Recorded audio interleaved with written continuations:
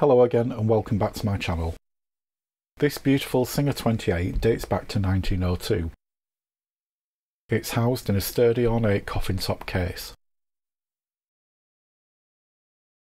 The Singer 28 is a slightly scaled down version of the popular Singer 27, and it's known as a 3/4 size machine. The full-size Singer 27 has a base that measures 14 5/8 of an inch by 7 inches, while the 28 has a smaller base measuring 12 5/32 of an inch by 6 9/16 of an inch. This was supposed to make the machine more portable, however it still weighed in at 12 pounds without its hand crank or case. The 28 is a vibrating shuttle machine, and they were built from 1891 to 1918. However, an improved version, the 128, and its full-size sister, the 127, were introduced in 1910. There were only minor changes to this update. The bobbin winder was moved to a higher position, and the shuttle got an eject button. There was also a redesigned shuttle which isn't compatible with the 28.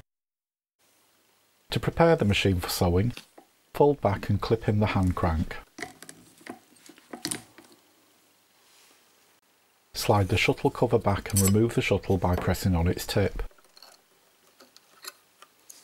Take the bobbin out of its case. While holding the hand wheel, turn the stop motion button towards you. This stops the needle bar from moving when you wind the bobbin.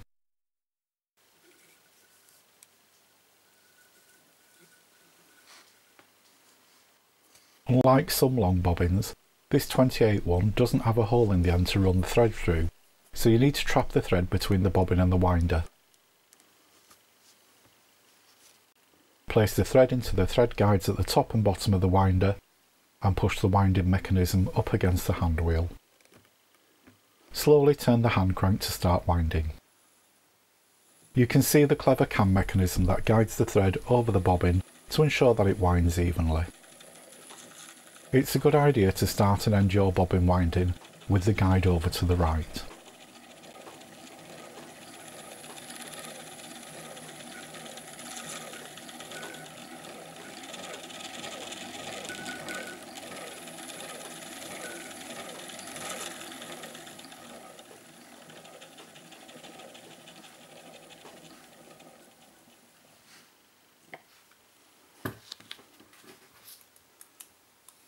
When you've wound enough, cut the thread and remove the bobbin from the winder. Don't forget to re-engage the stop motion button. Drop the bobbin into the shuttle so the thread comes off in an anti-clockwise direction. Pull the thread down the slot in the shuttle and back up under the shuttle tension spring. The thread should just about hold the weight of the shuttle. If the shuttle drops straight down, then the tension spring will need tightening. Place the shuttle back in the shuttle race and replace the cover. I like to leave the cover open slightly until I've pulled up the bottom thread. To thread the machine, place the spool on one of the spool pins. Make sure you use a spool felt, this will stop the spool from overspinning. Take the thread over the upper thread guide and down and between the tension discs in a clockwise direction, making sure that the thread goes under and into the check spring.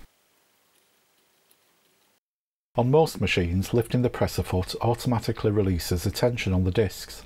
However, on this machine the release is manual and it's operated by this button at the bottom of the tension assembly. Then pass the thread through the hole in the take-up lever and through the front thread guide. There's a final thread guide just above the needle, and then thread the needle from left to right.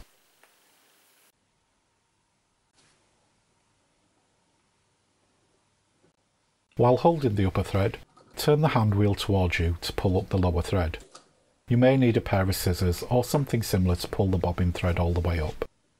Make sure the shuttle cover is fully closed and you're ready to sew. Hold the ends of the thread when you make your first couple of stitches to stop the thread pulling back and creating a bird's nest under the bottom of your work. This machine has no reverse function, and the stitch length is regulated by this screw. Tighten the screw up for longer stitches and loosen it for shorter stitches. There's no indication of stitch length, so it's a matter of trial and error to get the stitch length that you require. This Singer 28K may be 117 years old, but she still sews as beautifully as the day she was made. I hope you found this video to be interesting. If you have, please give it a like. If you haven't already, please subscribe and hit the bell icon to be notified of all my future uploads. Thanks for watching.